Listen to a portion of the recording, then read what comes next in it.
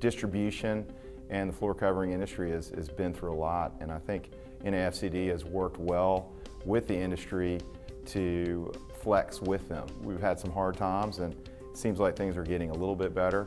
Cautiously optimistic is what I would say. The content that NAFCD is offering in the DMU, the Distribution Management University, I think is really good, and this year we've got a few folks that are here, and we'll do it again next year, so we're really excited about it.